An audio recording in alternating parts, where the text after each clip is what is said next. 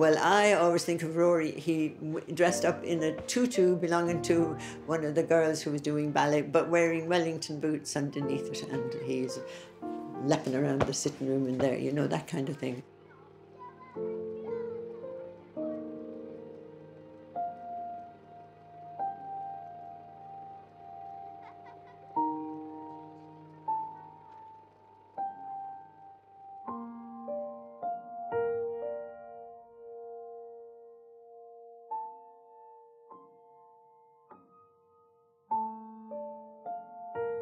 He was a lovely baby. He won a Bonnie Baby competition. In that respect, he was very pleasant child. But I remember when he was about 2, he hadn't walked.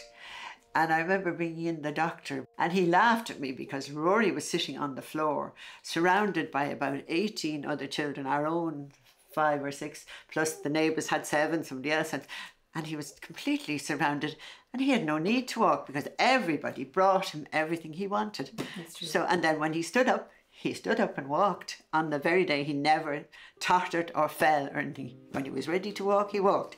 And he did just what he wanted. Which he still does. Yeah, exactly, yeah. Yeah. He's his own man, really, isn't he?